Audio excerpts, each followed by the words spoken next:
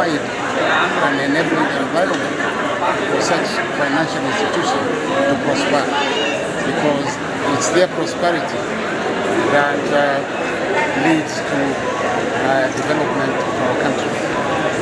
And Diamond Trust Bank has been around for very many years, and it is one of the big players in the finance sector of this country.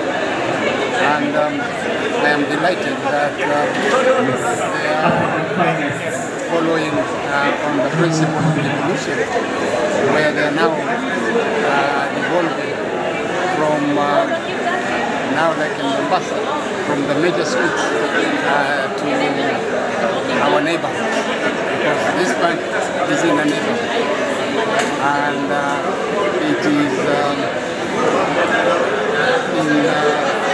in support of the devolution process that Kenya has adopted since 2013.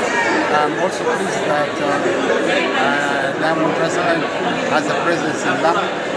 It is one of the oldest banks that have been operating in Lamu, and they have been providing good services not only to the county government. Yesterday we were not in Likoni, today we are in Likoni. We are already in Lamu, but we are looking at how far deep in Lamu can we go? How far can we go even into Tana River?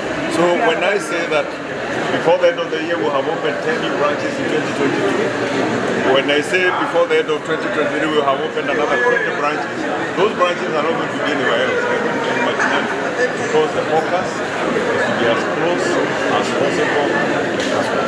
So far, how many branches do you have? I need to count. I was not very good in arithmetic, but if you give me a little time, I'll count in a minute.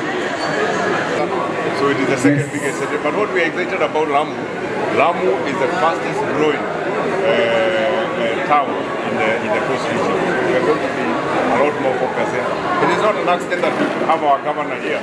Yes, he's our friend, but he's also a big supporter, and he's in one of the fastest growing regions of the coast region.